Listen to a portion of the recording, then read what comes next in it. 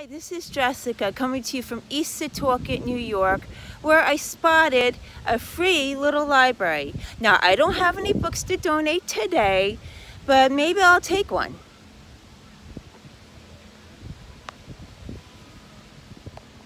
Here's the free little library. I'm going to see what's inside.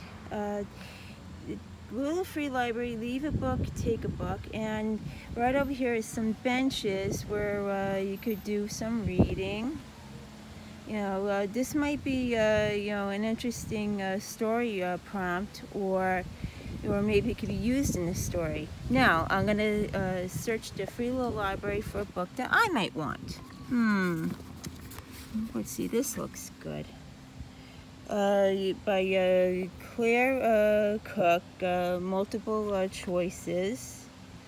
There was a time when March Monroe thought she and her daughter Olivia would never really cut the cord. To just upgrade to a wireless connection. Now Olivia is heading off to college, and March hasn't even told her that she's decided to continue on her own higher education. Looks good.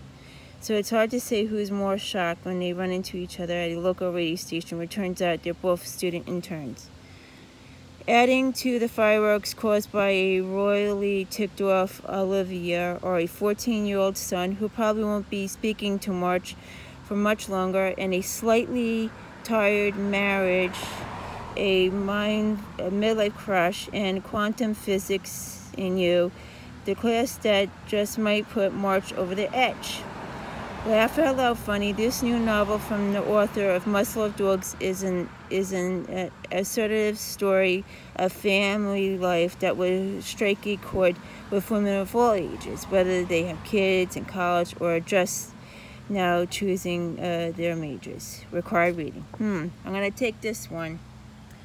All right, this is Jessica signing off.